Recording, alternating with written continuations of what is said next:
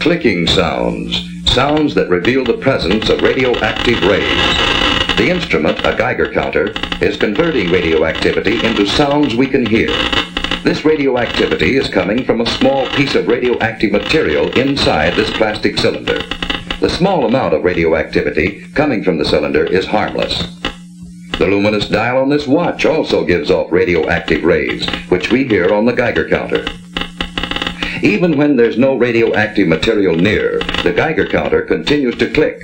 This is caused by cosmic radiation that continually bombards us from outer space.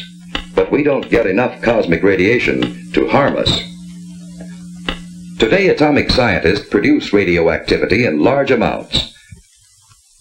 Radioactivity and radioactive materials have many peacetime uses. But we know, too, that they can be used harmfully, as in atomic bombs. The chance of your being hurt by an atomic bomb is slight. But, since there is a chance, you must know how to protect yourself. To protect yourself, you have to know what the bomb does. Besides blast, there's radioactivity and heat. Can we protect ourselves from these? These children are protected. Concrete walls help stop radioactivity. Any wall stops the heat. The heat scorches the house, but does not harm the children. Any solid gives some protection. The thicker it is, the better. We have the national defenses to intercept an enemy, and we all form a team to help each other through emergencies. You are on that team. So is your family, each member of it. And in your community, every doctor, fireman, every policeman and nurse, every lineman and operator, every civil defense worker, in fact, every community employee is ready to help you if you need him. So your community is prepared for emergencies and ready to help other communities.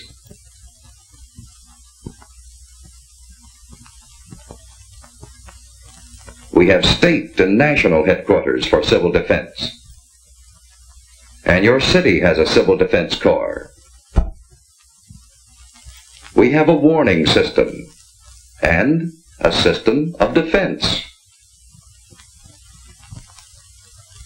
Yes, we have the equipment and the people for an effective team.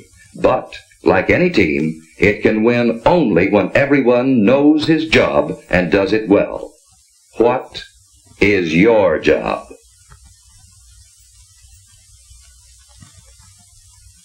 What if a warning siren sounds? What should you do? Look for cover, the nearest cover. Don't try to make it home unless home is the nearest place to go. Don't hesitate. Find cover.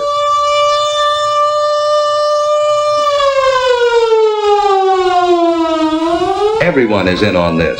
Strangers will understand. Finding shelter quickly may save your life.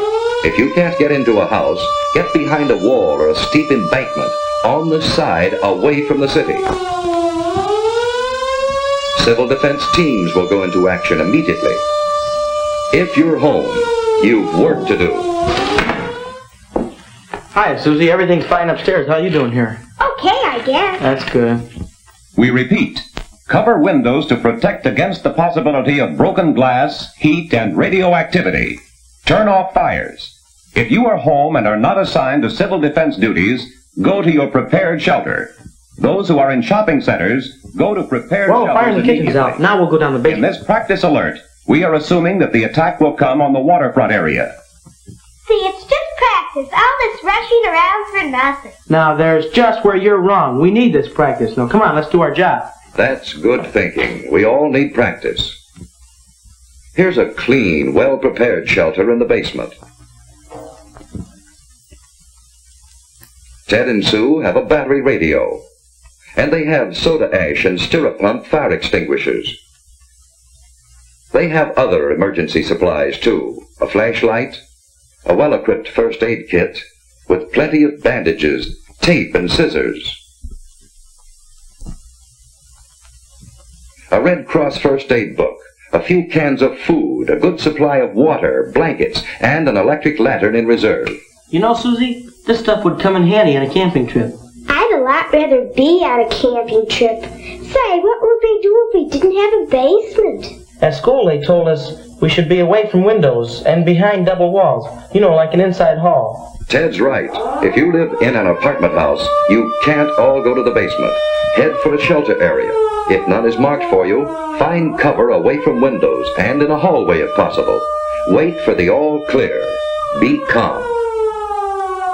If you're on the playground, run for shelter. If you're in the schoolyard, get into the building. Move quickly, but in good order. Inside, go to the shelter area you've been assigned. Take your place on the floor. Here's one good way to protect your eyes and neck in case of a bombing. Wait for the all clear. So far, you've been watching a practice drill. But what if there is a bombing that comes without warning? What is your job then? Find cover immediately. Don't look at the flash. Stretch out. In about 1 minute, the immediate danger is past. Then head for safer cover. Another bomb may fall. Get indoors if you can. Shed your outer garments. They may have radioactive particles on them. If you're home, take shelter. And stay down for about 1 minute. By then, the danger from radioactivity, heat, and blast have passed. Protect your eyes and neck. Let's get things shut up. Sue found shelter under her bed.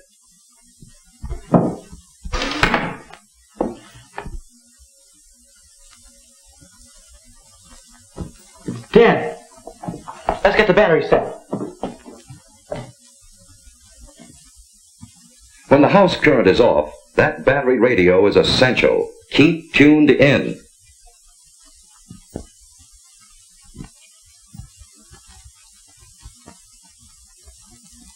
The airburst of 3:01 p.m. was zeroed on Union Station. Heavy damage extends from about 14th Street north to as far south as the waterfront. You know, we're lucky. That blast was miles Stay from here. under cover unless you have civil defense to... I've just been handed a bulletin. There's been an underwater burst at the waterfront. Water thrown up by the bomb is falling as mist and rain, and it is radioactive. Avoid radioactive mist and rain. What do you mean by radioactive mist? According to what Dad said, the radioactivity gets into the mist and rain. And if the mist or rain gets on you, it's apt to make you very sick. What would you do about it? I'd scrub thoroughly with a detergent and water. What's a detergent? It's something like Mom uses when she washes dishes and clothes. Don't drink tap water. It may be contaminated. Ted and Sue are waiting for the all clear.